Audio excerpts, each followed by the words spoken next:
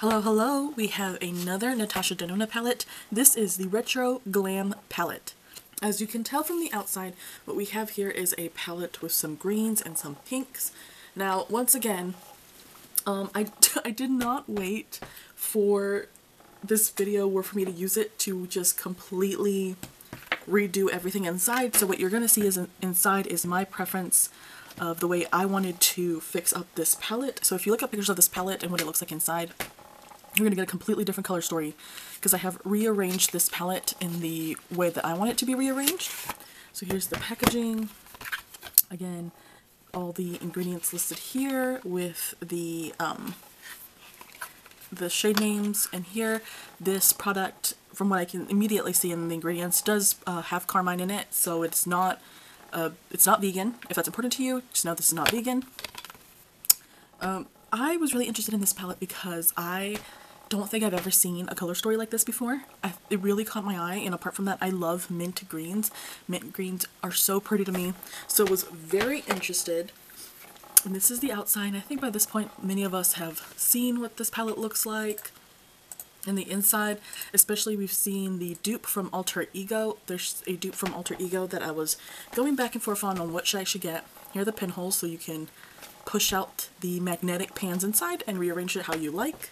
There is a mirror in here, a nice big mirror. Thankfully it's frosted for me. But I got this palette last year during Black Friday. I got this palette for $34.50. Not bad. Freaking amazing for a Natasha Denona palette. Now to the actual review of the palette. I really don't know what to say other than I guess I'm kind of disappointed with what I got from this palette. So this is my arrangement as to how these colors made sense to me. We have the pink shades in the middle, the mint green shades on the side, and then we have like these cool browns over here. Cool gray, cool browns. Why does this look brown in the... These are like more like grays, like dark grays. It's very interesting how the camera is reading them as browns, but to me, in person, these look like grays. This one definitely is... I don't know, actually. This is like a gray brown. These two definitely look gray. These look like gray browns. I was just pretty much just disappointed with this side. I very much like the greens. I thought the greens were pretty, but even the greens I wasn't completely in love with. I thought they were okay. I think they made the look I wanted, but I wasn't really in love with the look. And I've kind of been up in the air for the past couple days trying to figure out how I really feel about this palette. I even started watching other people's reviews on this palette to see what they were saying, and they really honestly weren't saying much. It kind of felt like a, I don't want to say butt kissing, but they, instead of saying the things they liked, they preferred just not to say anything, because I think there were more things that they did not like, and that's just for some of the videos that I watched. Some insightfulness that I did get from other people's reviews was that this is kind of, for some of the gals who tried this palette, they were saying it reminds me of like a spring palette. That it's very kind of, these pale baby colors are just giving, you know, pastels. And it's very much like a different version of a pastel palette. And with that insightfulness, I feel like maybe that's partly why I don't fully like the palette. Because it's partly the formula that I don't like in here, but it's also just partly all the shades on once applied on my eye, like say for this column right here, once applied on my eye, it completely just all looked like the same block of color. There was just not really any other like difference. It just looked like all the same thing. With this column and this column, there was just nothing popping. Again, it was just it looked like a blocked out color. There was no shading, there was no depth, there was no super sparkle. This is only the third Natasha Denona palette I've ever tried. The first palette I ever tried was Metropolis, which is their most expensive palette. No, that's not true. It's not her most expensive palette. She has like a $200 and something palette, but it's one of her most expensive. I believe I got that palette for $128. It's expensive. And that was the first Natasha Denona palette I ever tried, and I was like, oh my god, this is amazing. This is exactly what everyone has said, right? I just tried the Yucca palette. I really like that palette. The shimmers in there are so good. They're so nice. I really appreciate a high-end yellow palette. Now that I'm working on this, I'm like, oh no. And I can see now why this palette isn't one of the more popular Natasha Denona palettes.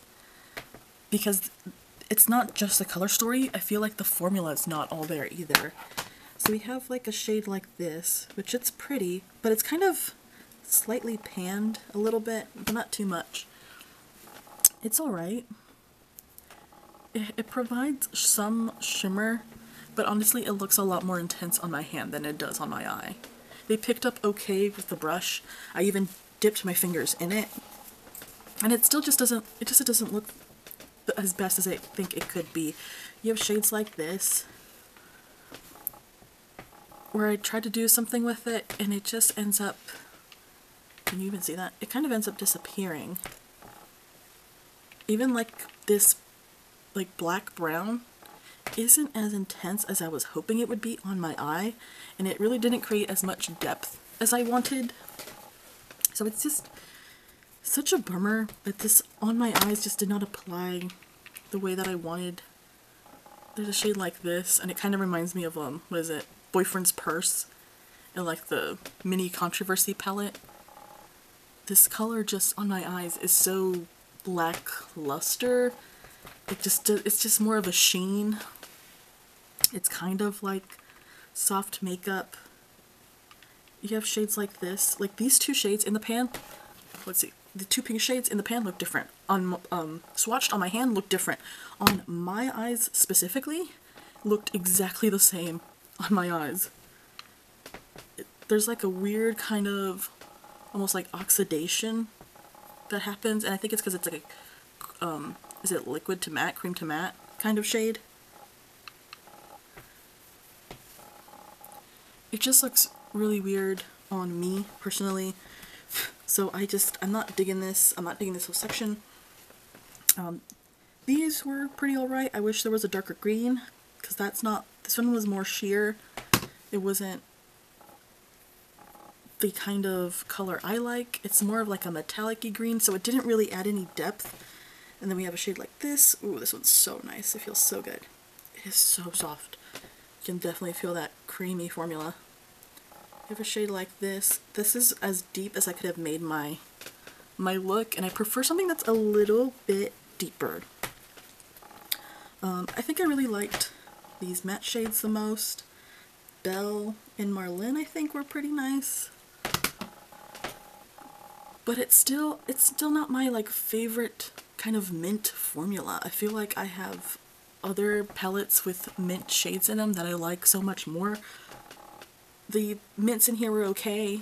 They're pretty decent. They were alright, but they really weren't something to brag about, to be honest. I watched one video where, oh man, who was it? I think it's this YouTuber called like Steph Loves Makeup or Steph's Makeup Stash or something like that. I'm trying to remember, I'm sorry, her YouTuber name, but she had done this comparison of this Natasha Denona palette versus some other kind of eyeshadow collection. It was called like, it was, I think, like In Memory of Mel, which I guess there was this YouTuber named Mel who has passed, and there was a makeup collection in dedication to her. And after I had seen that collection before, but I hadn't really thought anything about it. And it's because they just give you the loose shades, and you have to buy a palette, a Z palette, a magnetic palette, and put them together yourself. So I didn't really have the vision to see what it looked like.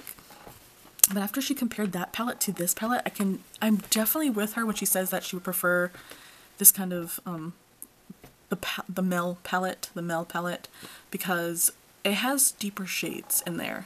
Because these look like deeper shades, but they're really not. They end up being more metallic-y. They're really not as dark on the eye as we see here, and they kind of just end up blending in with each other. So, I mean, overall, I'm kind of in the air about this. I think if I'm going to steal any shades, it's going to be a couple, maybe 3 or 4 from this little mint side over here. Everything else is going to stay in there. But we'll see. I'm working on another Natasha Denona palette. I'm not sure how I'm going to like it. I may end up repanning everything and putting the shades I don't like into one of the palettes. I don't know what's going to go into what, but we'll see how that goes, because this is just, I'm quite disappointed. I was really happy with the Metropolis palette. I was really happy with the Yucca palette. The these shimmers in the Yucca palette. Oh my god, they're exactly what I love. And this just falls so much more sheer and subtle. And maybe it's just not my vibe. Maybe it's just because I don't really wear or prefer pastels too very often. Maybe it's the wrong time of year to wear it. We're in the summer. I don't know. But it feels like it's not just the color story. It's also the formula. And I feel like even that's why this palette came out, what, like 2 or 3 years ago? And I just got this palette last Black Friday for $34.50. Natasha Denona palettes usually don't go down that far down in price.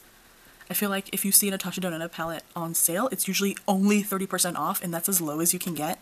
But a palette like this usually sells for like $69, I think, and I got it for like $34. So I feel like that kind of shows that this also isn't her audience's preference either.